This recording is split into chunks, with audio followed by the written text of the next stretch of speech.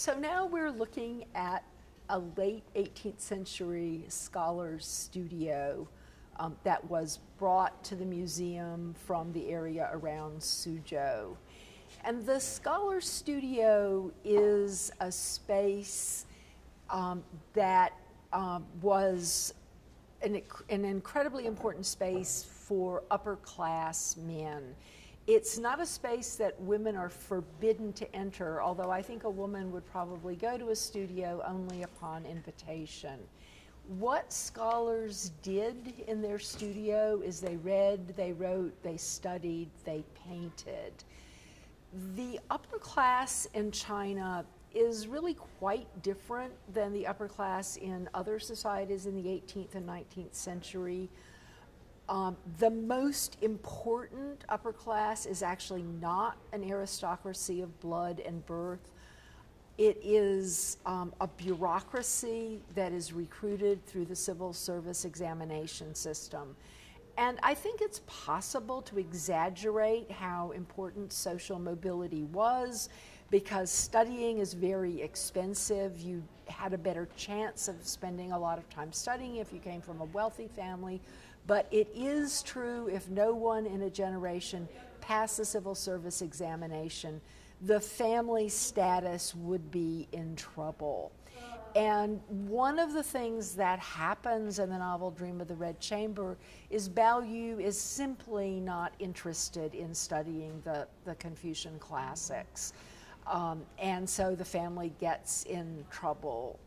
One of the objects that the museum holds that is, I think, extremely interesting and is very directly related to this problem is a handkerchief on which are inscribed 10,000 characters, which have passages from, and I think also commentaries on, the Analects of Confucius.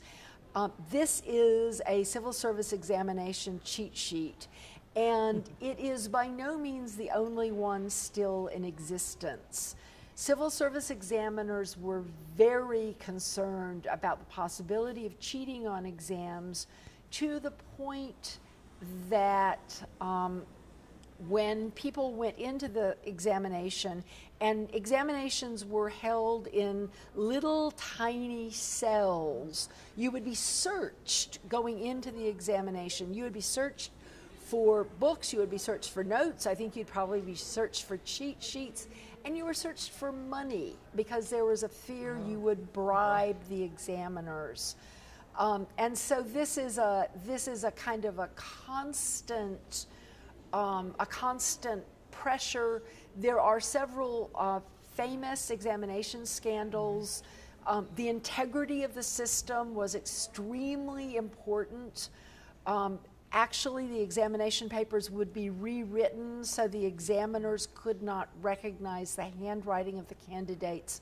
So when the papers were graded, it was done anonymously. I think the cheat sheet suggests the degree to which there is a problem with the corruption of the system. And although in Dream of the Red Chamber, Bao Yu never says, I'm not going to participate because the system is corrupt, as is evidenced by cheat sheets, I think it does show the degree to which there is kind of an ordinariness to the corruption. In addition to handkerchiefs, there are vests that have on the inside texts written so you could just open up your vest and read things. One of the things that I particularly like about the cheat sheet at the MIA is that it is worn. It is very clearly been used. It has participated in the participation of a crime. And think about also, in addition to what it signals about corruption, think about it also what it says about the anxiety and the importance of passing these exams. I mean, those think about actually producing that cheat sheet. Well, that takes incredibly painful. I mean, they were tiny, tiny characters, and just to even write that down was painful and time consuming. So think about the effort it took to cheat. To cheat. Yeah, no, I mean, I think with a lot of such efforts, it might have been easier just to do the work. Right. But yeah, it's. Well, and we should say that part of the reason you're doing the cheat sheet, I mean, it's not, I mean, it of course is a memory aid in a system where you are required to have whole text memorized. I mean, the classics, it's not just that you had to know about them. Right. You literally had to memorize them verbatim. So this is an incredibly difficult system. And desperation. I mean, I sense a lot with the cheat sheets, and there's so much pressure, and again, that is not something that has really gone away in much of Asia even today. So I think that pushes people to do things. And as Ann said, Bao Yu is at least saying, I'm having none of it. I'm escaping to the world of the garden and the women's world. Yeah, I think that especially during the earlier periods of Chinese history, one can make an argument that the examination system did a lot of positive things. I mean, for one thing, choosing your leaders among smart, well-educated people does actually have something to say for it. It's also, I think, when you think about the ruling class all read the same books growing up. It doesn't mean they don't disagree with one another, but there is kind of a shared vision. But what has happened, I think, by the very late 18th and 19th century is there is a growing criticism that what the examination system has done is it's kind of stultified intellectual life. You spend way more of your time memorizing texts than you do thinking about the world. And the other thing that's happening in the 19th century is the population has exploded and the number of spots of successful examination candidates has not. So you get a sense that the system isn't working as well as it had been, and it's harder to get a place in the system. But if you go back to the Scholar Studio, so there you have the pressures are on to where you go to this point of desperation, and you're creating this little cheat sheet, then you have to think about what else is in that room. I mean, it's supposed to be, by and large, a place where lettered men, educated men are going to escape to, right? The particular Scholar Studio we have here at the Minneapolis Institute of Arts is a two-story structure, which has the studio looking out on a garden, and then previously attached to a house, and then upstairs a place where books would be stored, or scrolls, or any of the accoutrements or stuff of the scholars would be stored upstairs. So if you look carefully, you'll see the two different parts to it. But again, this is a mid to late Qing construction, and a lot of wood, stone floor. You've got a nice little daybed in case you've been reading too much of the Confucian Analects and you've been put to sleep by it, or maybe you just need to rest while you've been practicing your calligraphy. But then you have your table where you would be doing your calligraphy, perhaps getting together with friends to do some calligraphy together, drink a little, do some poetry compositions. On the one side, you'd have a cabinet which is designed to keep cats out. To feed the cats, we can talk about that in a second, which does have objects in it, far enough away so the cat can't get its paw in. And then on the other side you have a shelving unit with a number of sort of precious objects. One of the things that the scholars are up to at this time is also sort of displaying, kind of like the women have the cosmetic case, which is their thing.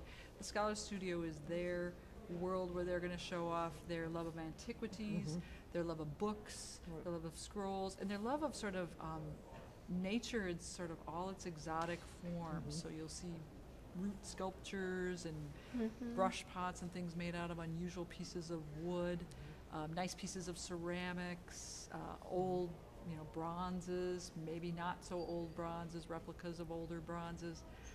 So all of this shows up along with paintings and calligraphy and unusual rocks that are hanging or situated in this space. So it's sort of a transitional space. It's not of the house, it is attached to the house, but it's also attached to the garden. It's this in-between space. And 17th century text, there's one I'm thinking of where a man is giving instructions to his sons, who are young adults, probably in their 20s, and they're married, but they are studying for the civil service exams, and he gives them a daily routine and a weekly routine. And what he says is that they have to, he gives them their assignments, how many essays they have to write, how many passages from the Analects they have to have memorized every week. And he says, and you will sleep in the study 6 nights, and you get to sleep with your wife in your own bedroom once a week. So taking that study seriously, we've been talking about, you know, that intense pressure. But on the other hand, as you narrated, the sort of antiquities and artworks, and there are other cultural practices that made up the educated gentleman, that you were supposed to cultivate the self, right?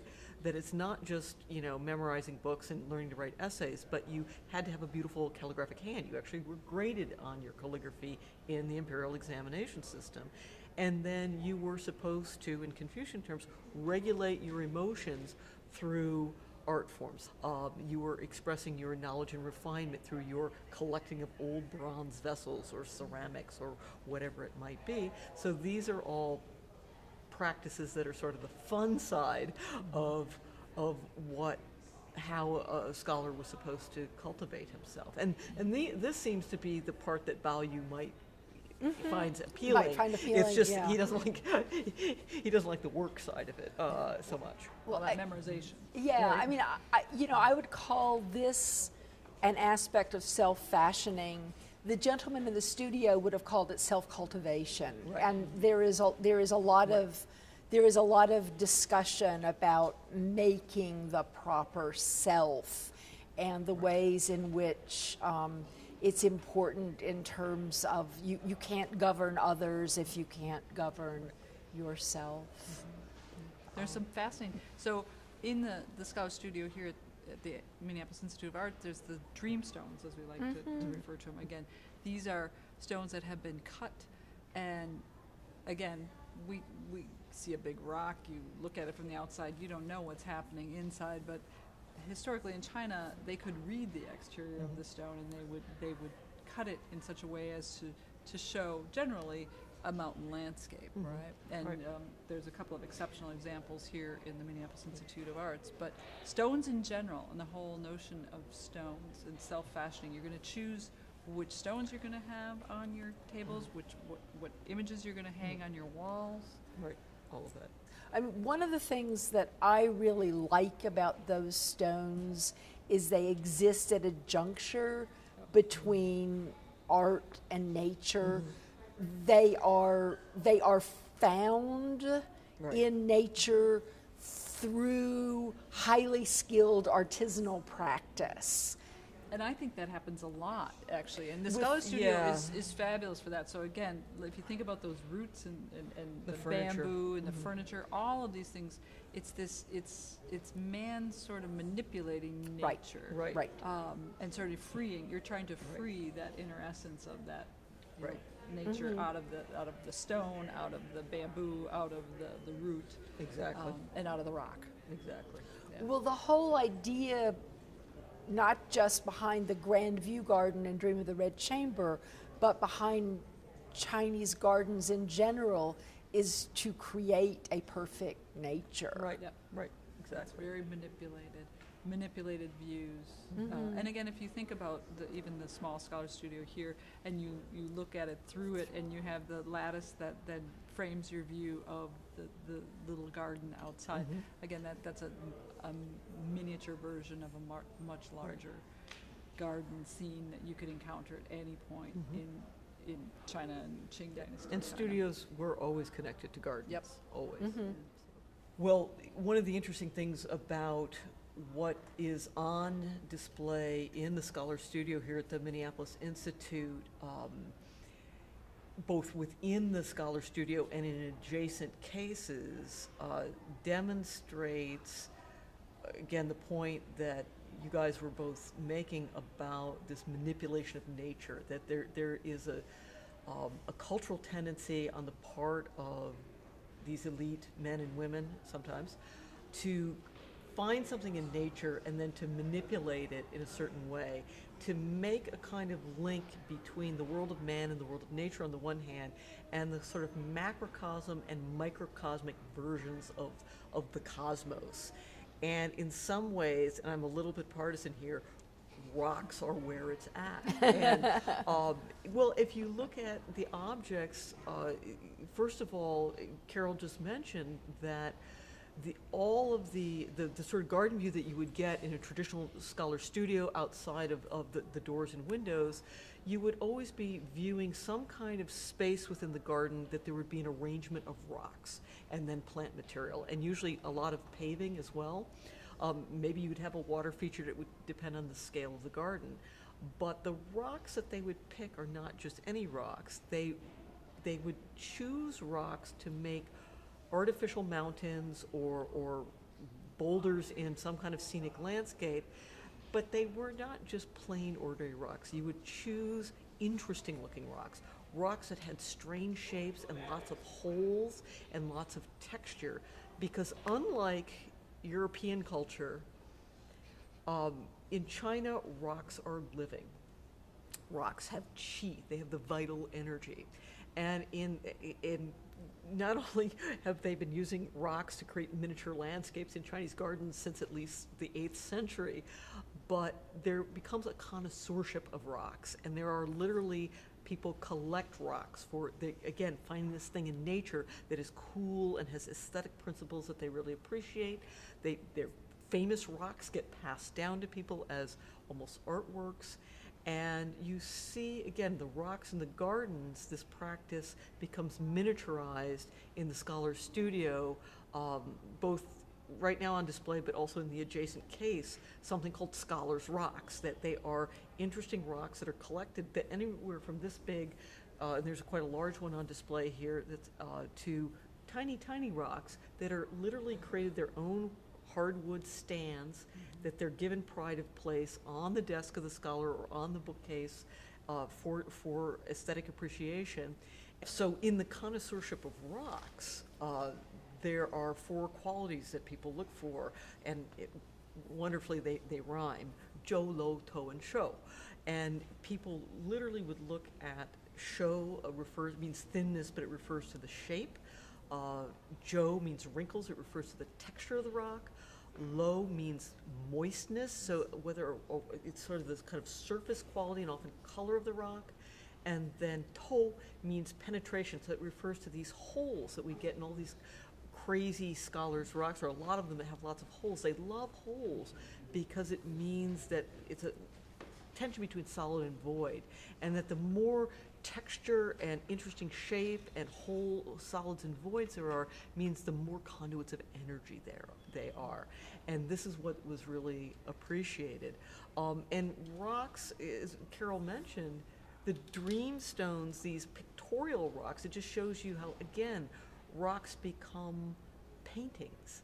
So that relationship between the natural world and the sort of aesthetic artificial manipulation by man, there's so many ways that rocks become part of this environment in the garden, as sculpture, as literally as paintings, and then even as functional objects, right? The ink stones where you grind your ink.